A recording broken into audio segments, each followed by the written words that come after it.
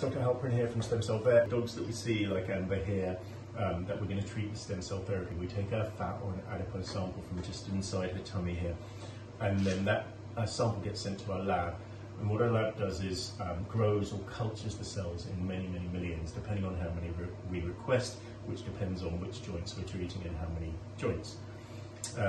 The process takes around a month because our lab needs to check the cells for sterility, for viability, that they're active and working, and also grow them in sufficient numbers and the numbers that we request for each individual, as in the case of Amber here. And that process takes around a month. Some dogs take a little bit longer, up to 6 weeks, and some grow their cells much more quickly and we get them a little bit earlier in.